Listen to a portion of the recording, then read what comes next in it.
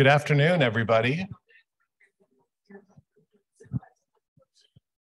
Good afternoon. I think I see one or two folks coming in the back door here. So welcome. It'll feel better. You'll feel cooler after you sit for a minute or so. It's dreadfully hot. Thank you for making the trek through the heat to join us this afternoon. For those of you who don't know me, my name is John Culshaw. I'm the Jack B. King University Librarian, and it's my pleasure to welcome you all today to our 2022 Friends of the Library event. It's been a long time since we were together, and it's really wonderful to see everybody in person today.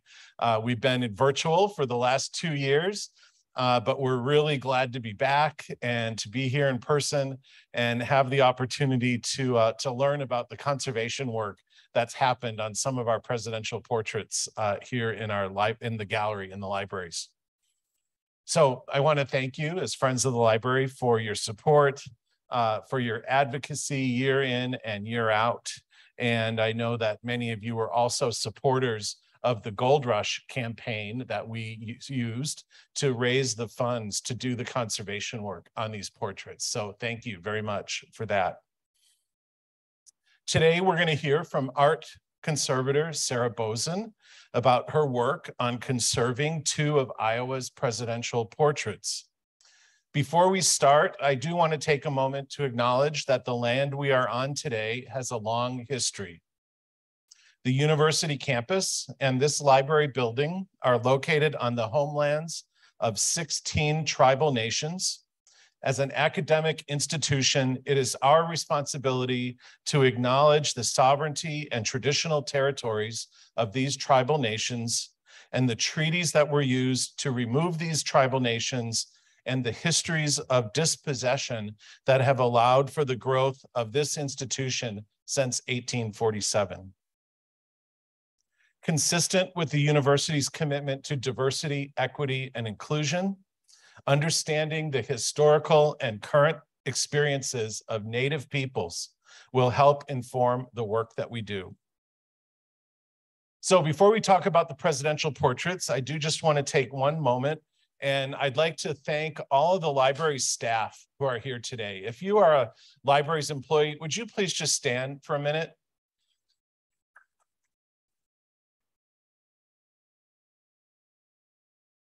Thank you so much for everything you do. It's good to have you here with us today as well.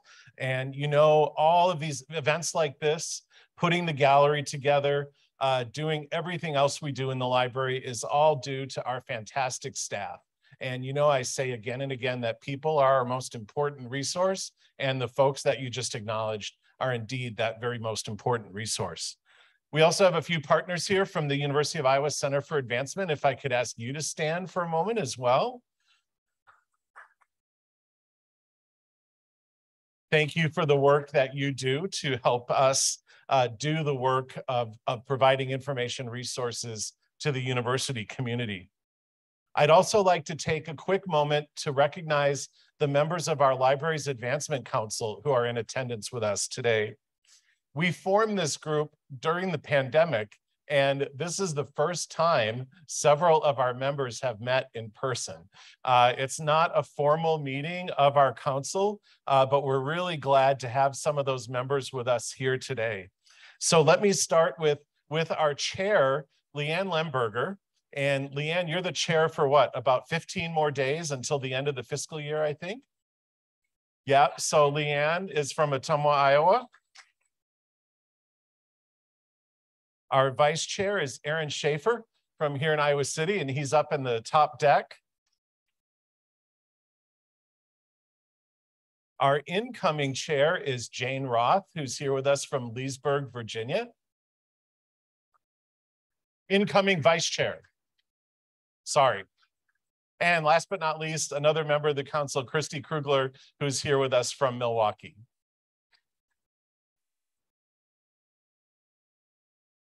So a little background on the Presidential Portrait Gallery, which is located on the 5th floor of the library. And if you haven't been up there, I would encourage you to take a moment today. to go up. You can come anytime that the library is open. And of course, if you haven't had a chance to look at the exhibit in the gallery next door on the 175th anniversary of the university and student activity over that course of time, I would encourage you to make a stop in the gallery as well. So the gallery on the 5th floor is a place to celebrate the university's history and to feature artists' original portraits of the university's past presidents.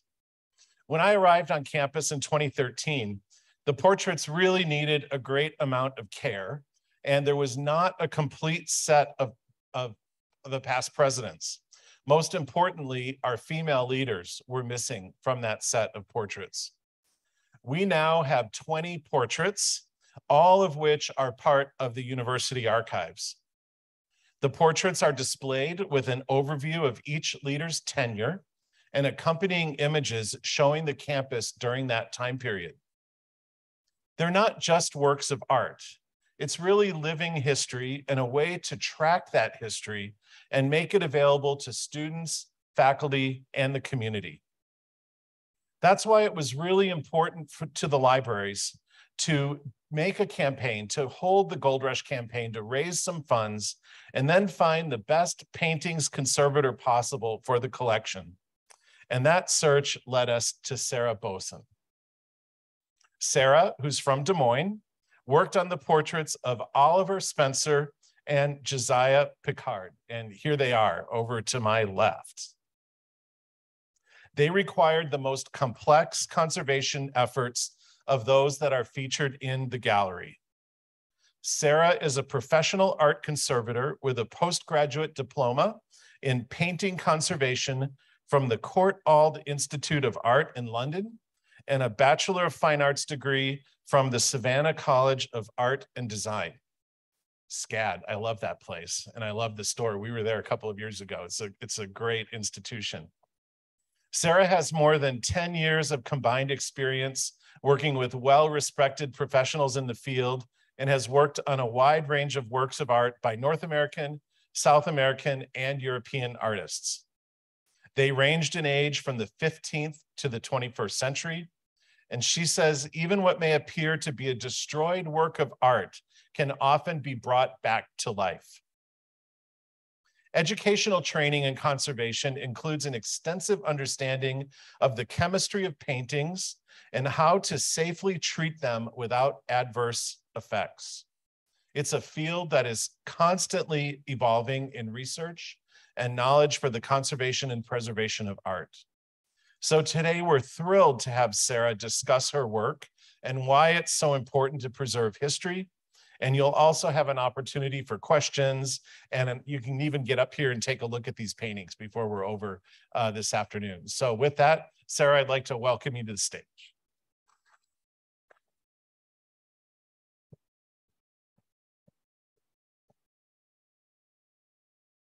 Thank you.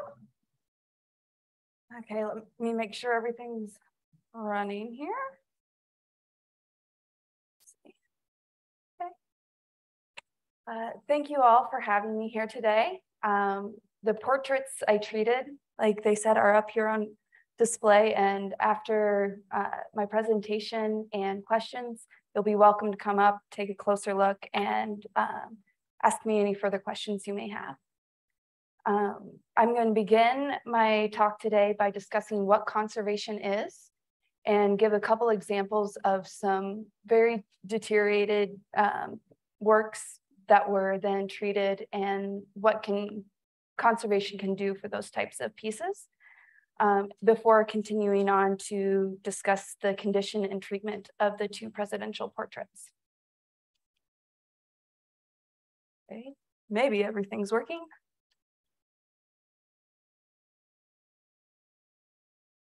Or we'll try this.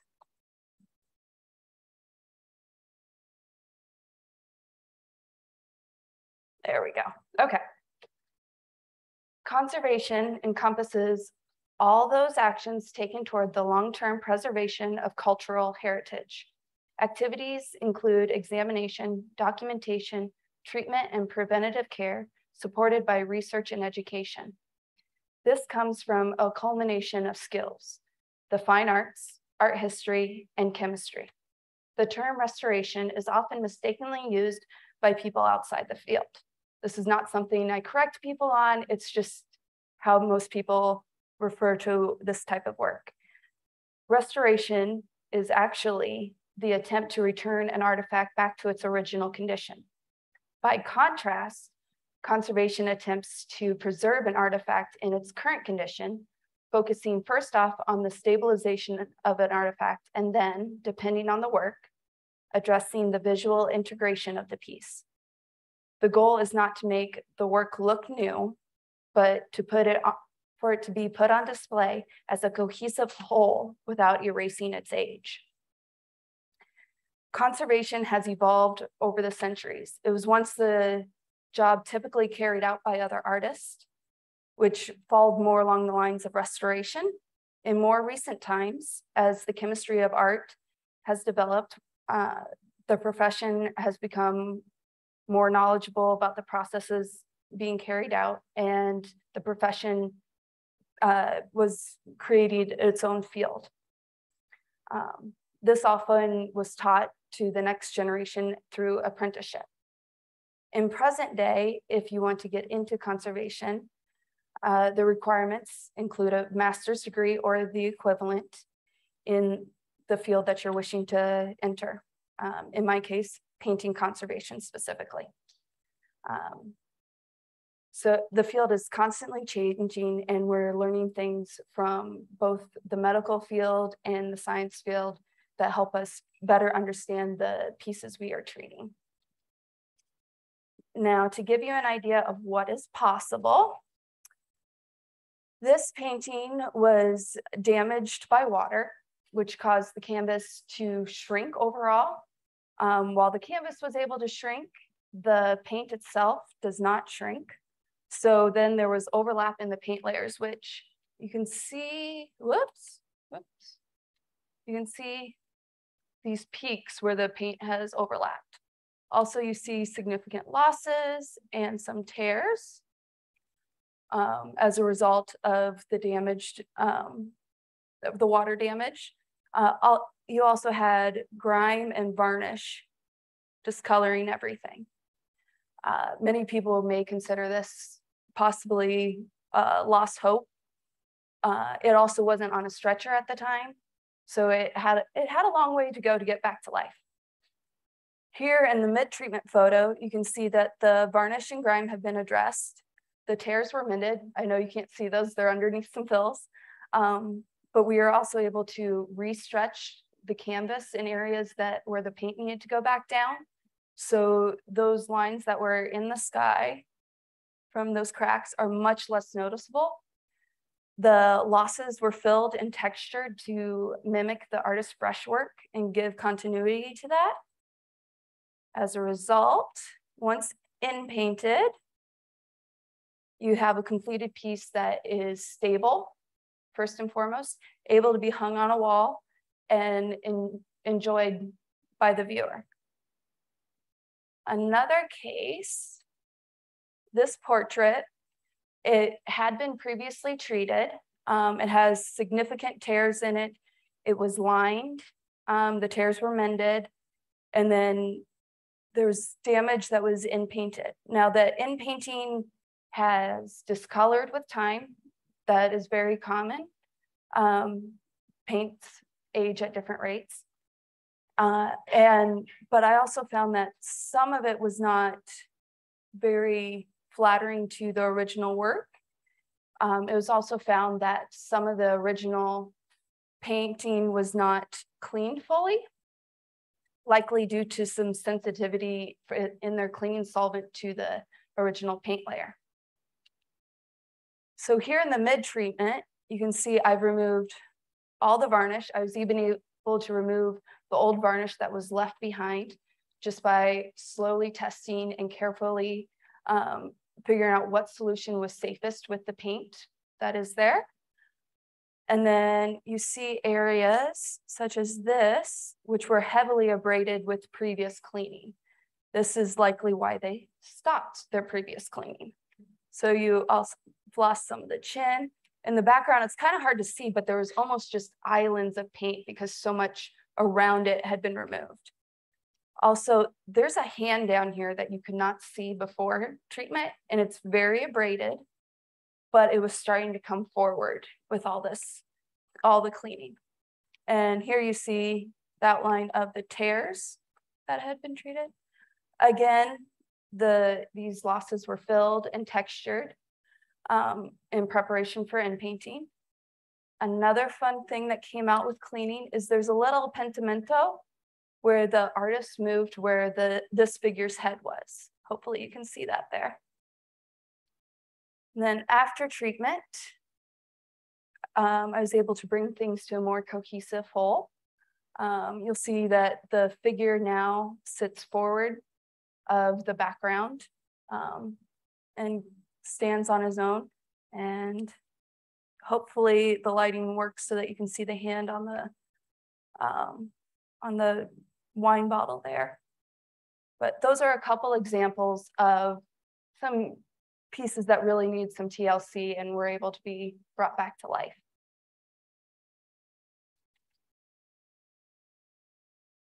So when it came to treatment of the University of Iowa's presidential portraits, most of what I had to address was aesthetic issues.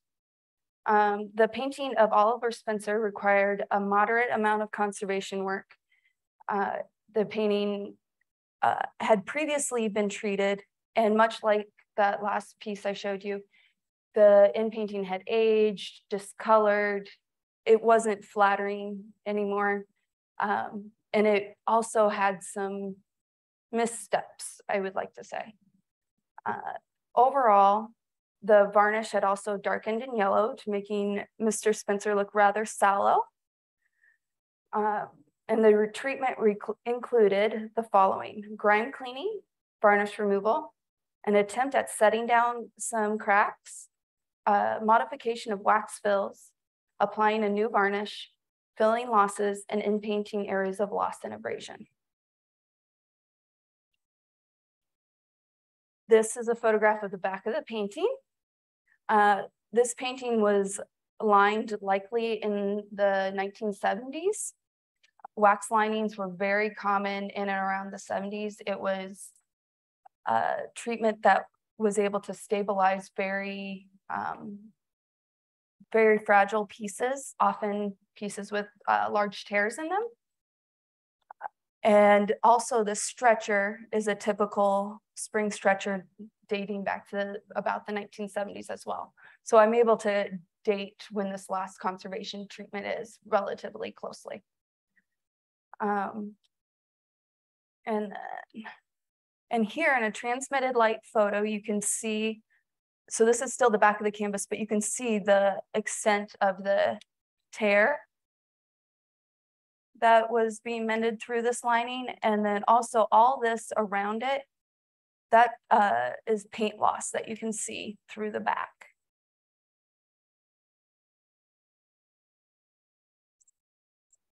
Due to the extensive damage to the painting and the treatment it had undergone, I had to look at it very closely with lots of magnification in different lighting to assess what was safest to move forward with this treatment. The goal in conservation is never to do any damage, and sometimes the best option is to leave something alone. And that is an option you always want to leave on the table. Is this the time to treat something, or is it better to wait until maybe some other developments come along? You never know. But I was able to safely say that yes, this painting could be treated and should be treated. Now, there are several things that you can hopefully see better here in this brightened detail photo that I found rather disturbing about the facial features. The nose was quite flat. Also, the mouth and mustache seemed rather muddled. The ear is this is original paint here, and this is in painted down here. So the tones are not matching there. Also, I discovered that the end of the ear is actually right about there. It's about a whole centimeter lower than where it's depicted here. And also, if you're in art classes and doing life drawing, your proportions, your ears should be, the bottom of the ear should line up with the mouth. So in case I was wondering at all, that helps solidify that. Also, the side of the forehead here blends very much with the background, making, you can't tell what's background, what's figure anymore. So those were all things I was looking at very closely, knowing that this was very heavily repainted or painted in the past. Varnish. Varnish is very important to paintings. It gives a protective coating. It helps with cleaning in the future. It has a lot of benefits to the painting, provides saturation. Here is an ultraviolet light photo of the painting. Ultraviolet light can tell us a lot of different things. In this case, it's fluorescing a milky blue tone. That's indicative of a synthetic resin varnish. Now, knowing that, it helps guide me with what solvents I should be trying to use to remove it. So it's very helpful. And then also, if you notice, it's not an even coating. It's darker in through the face and just around the head. So in painting is carried out on top of varnish layers. That paint on top of the varnish then blocks that fluorescence, creating darkening. So there again is a suggestion to me that this has been heavily painted in the past. And here is a time-lapse video showing the removal of the varnish. Now, there's both a synthetic resin varnish, and then underneath is a natural resin varnish and I removed both. So you see all the damage coming forward, just where like the ultraviolet light showed it. And here we're going back to remove the rest of the natural resin. It's kind of clearing everything up. And so you can see there's quite a puzzle left. Now, just so you're aware, I was fairly certain it was going to look something like this when I was done. I didn't jump in, and I wasn't surprised by this. So a lot of loss, a lot of damage, but that did not scare me. There are still several areas that can give me suggestions of where things are. Here's another transmitted light photo showing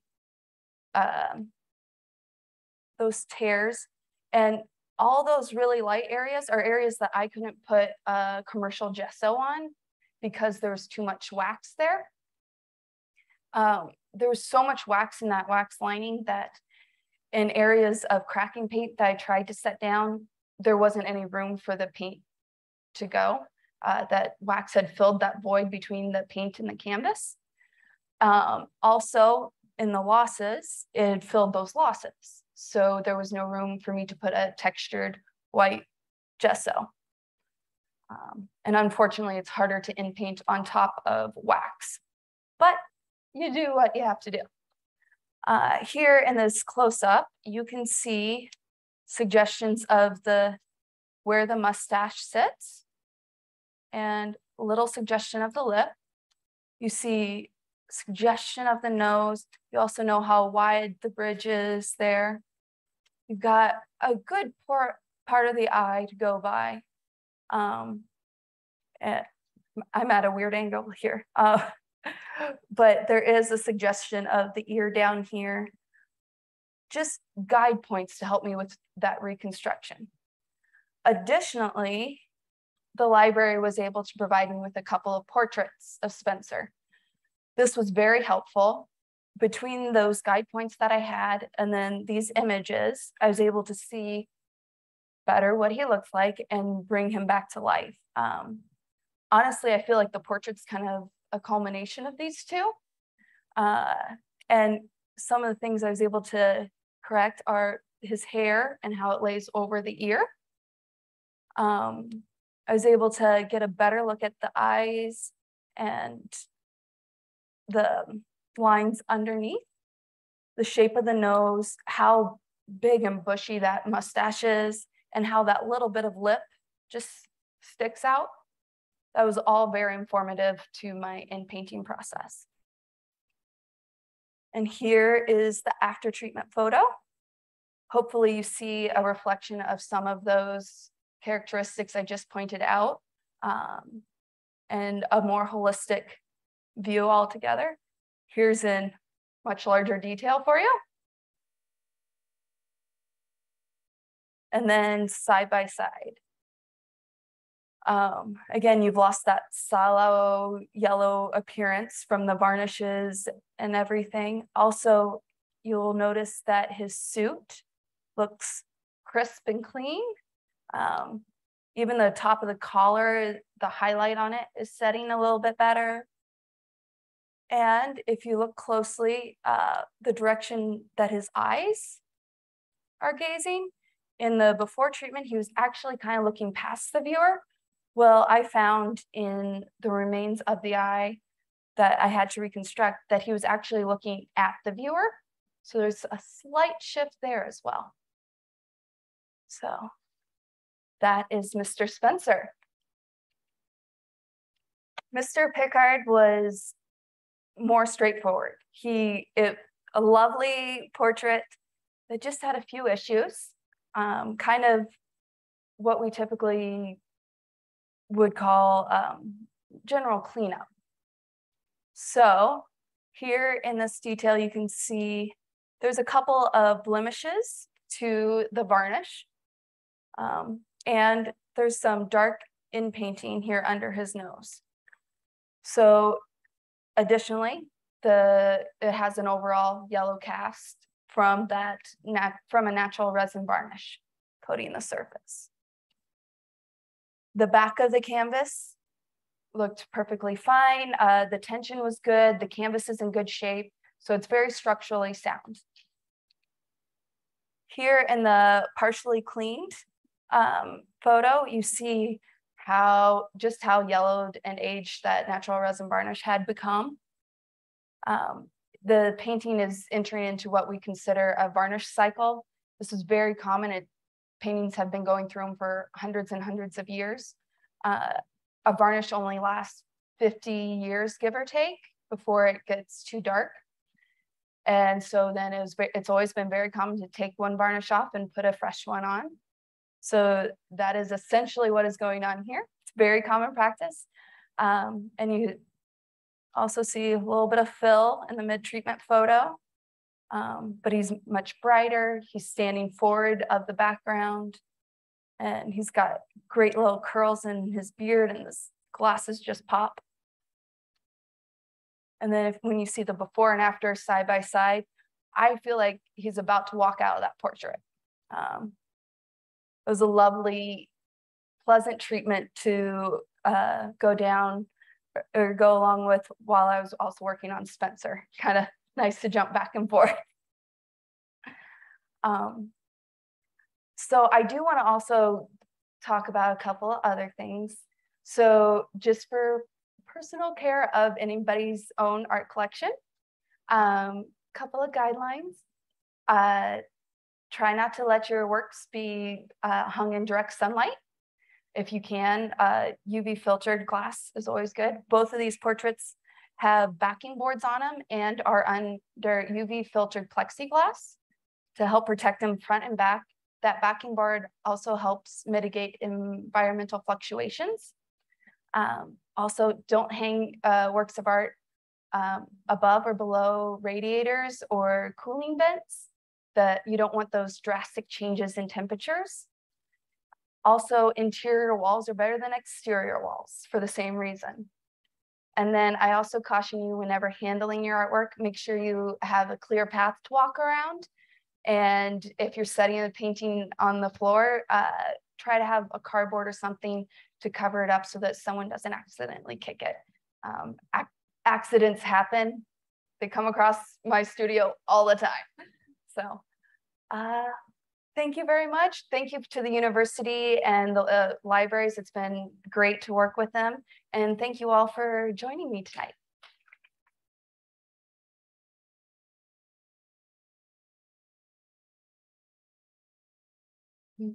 Any questions?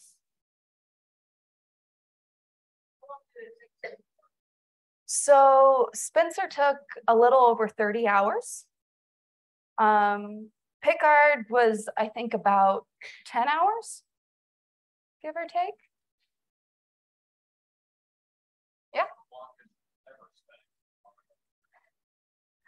I worked on a collaborative piece, the Italian wedding chest that you would have seen a picture of earlier.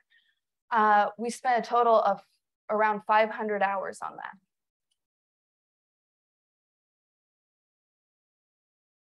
Yeah. Sarah, can you talk a bit more about varnish, and are new varnishes better than old varnishes? So there are two types of varnishes typically used.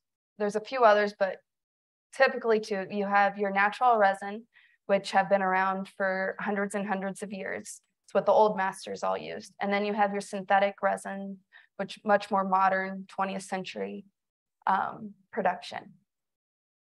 Now, some people would argue that a natural resin provides a nicer saturation, but the downside of that is a natural resin varnish can cross-link with oil paints, making it harder to remove over time. So you could potentially be getting into a situation where you can't remove that varnish. You would end up removing paint layers along with it. Synthetic resin varnishes require solvents that are much easier on your oil paint. So they're easier to remove without risk of damage. Now, anytime we're removing a varnish, you're doing tiny tests with different solvent combinations to find the safest, most effective way to remove the varnish. But again, if you can use that synthetic varnish in the long run, your painting's likely going to be safer. That being said, when I go to varnish something, I always do several tests at different percentages and different types of varnish to see what saturates the painting best and is most sympathetic to the piece. If the only thing that works is a natural resin varnish, then that may be the way forward as well. Yeah. So for those of us who have paintings on outside walls above a heating vent without plexiglass over the oil, how do you recommend we clean those pieces of art? Bring them to me. I do. Okay, so I know there are a lot of videos out there that show how great and easy cleaning paintings are. Don't do it. I have had more pieces come into my studio lately than you would think possible because someone's like, oh yeah, I watched this video and I'm gonna just, no, it's always best to seek at least a consultation and see what could be possible before trying to do anything yourself. But if possible, it's not always possible to hang something in an ideal situation, but when possible, try to avoid some of those things. Yes. To be very special art of something. Have most of those paintings been treated and dealt with? Like in the Louvre or in Yes. So they've yeah, let's stick with the Louvre. All of those have a condition report and most likely a treatment report as well. Those paintings have probably undergone several treatments, most of them. I will say the Mona Lisa is one that has not. It has been treated, but not to the extent that they treat most pieces. It still has several layers of varnish because no one wants to risk possibly removing even a little bit of that original paint. It's really interesting how they look at it. Yeah. Yes.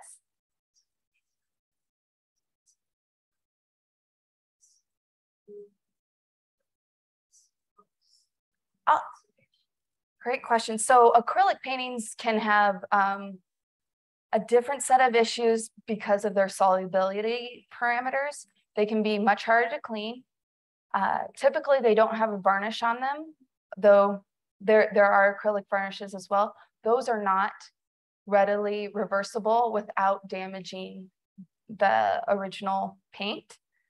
So the biggest issue with cleaning them is a sensitivity issue. There are molecular cleaning solutions that have been created recently that make it easier to slowly and at least somewhat clean them, but it is a bit of a sticky situation with them.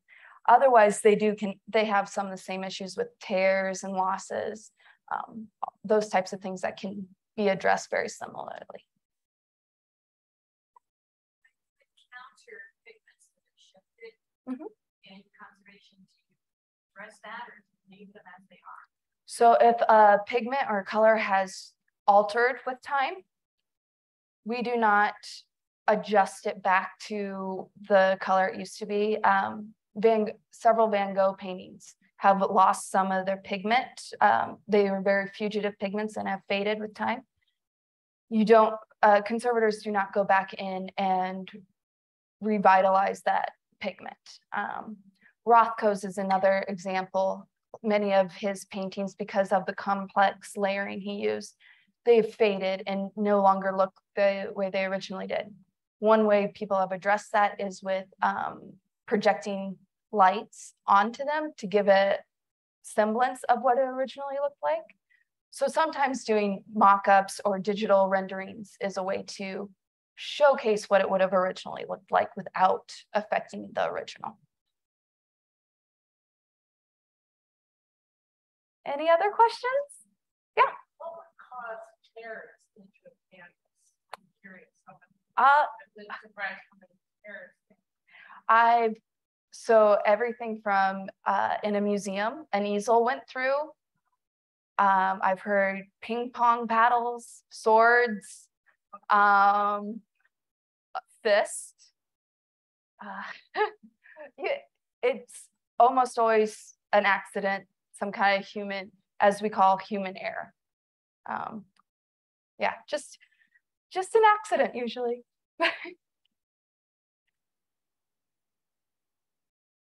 Yes? Talk about radium and gesso.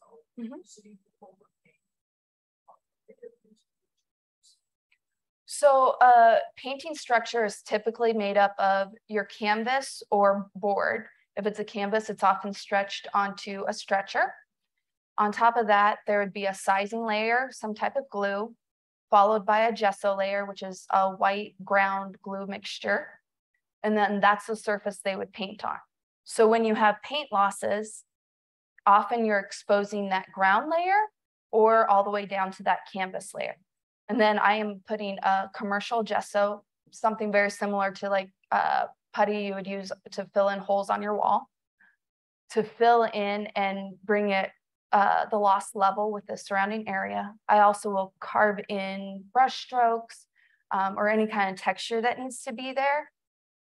Because the in painting I do, the types of paints we use is very thin. So that's not adding very much bulk. So I have to mimic those brush strokes ahead of time. Anything else? Yeah. So is varnish always the last stage of the process for a painter? Or, if you go to an art show and you buy a piece of art, can you assume that's been varnished? Or how would you know if you should varnish something? So no, not all pieces are varnished. Impressionist artwork is a type of artwork that is traditionally not varnished. So if you are able to find out how an artist typically treated their artwork, were they known for varnishing something? that would be the direction you go. So if I have a painting that comes into my studio that has never been varnished, I do not want to apply a varnish because that changes the artist's intent.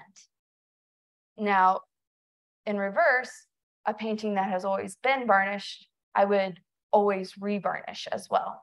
Again, artist's intent.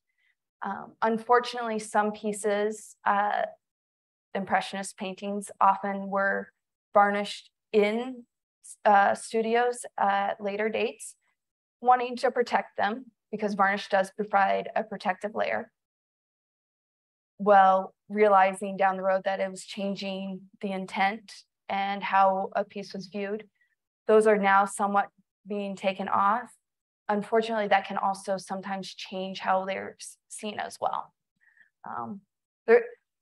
Conservation is constantly evolving. We only know what we know at the time, and we do the best we can, but we're always eager to learn and evolve the field, so. All right, if you guys want, anyone wants to come up and take a closer look, I know the portraits will also be over at the dinner here in a little bit. Or if you have any other questions to come up and ask me. Oh, yeah. Of the other president portraits, how many? So when I came to examine these, there were 5 others that I put in proposals for treatment as well.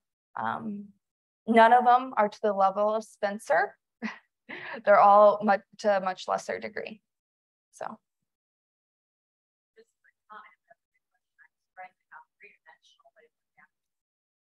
And that, not all of them, but the removal of grime and a new layer or new coating and varnish does provide that depth of field that artists were often trying to achieve.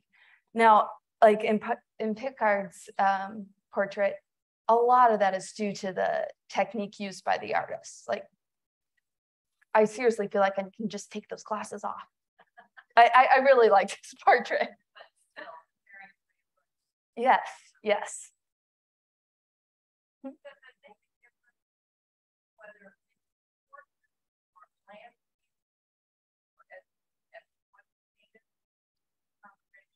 Nope. No matter the subject matter, you address it the same way. Yep. You're looking at all, and you look at all levels of it. You're looking at that canvas, the support of it, the ground layer, the paint layer, the varnish layer, any grime, any damage to it in any way, and taking a holistic approach to the whole, just like going to the doctor, holistic. So the conservation is not pinpointing or specializing in like your. No, some people may, but typically it's within one department. So I'm a painting conservator. There's also book and paper, there's photograph, there's objects, which objects can be quite a wide range, and people will specialize within objects. Cultural heritage, building, so on and so forth. So what are some of the more famous? So I worked on an airplane model by Alexander Calder that you would have seen earlier. That was the last piece he created before he passed away. So that's one of my favorites. How big was that? It was about 5 feet long, somewhere in there. That's hard to tell from the photo you shared. It was big. It was a fun challenge, and the history with it. I have video of him painting that. So it, a lot of exciting details there.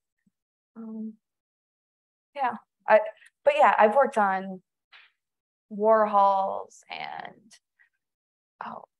now of course names are escaping me, but a little bit of everything 15th century to present day. And one of the things I find exciting is whether it's a well-known artist or just an heirloom painting, there's something special about each of them. So there's always something exciting about it. And the excitement that the client has for the piece is also great. So, okay, let's see.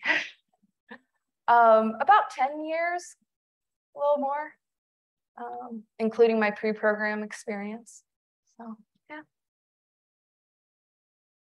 Well, this has been fantastic. Sharon, thank you so much.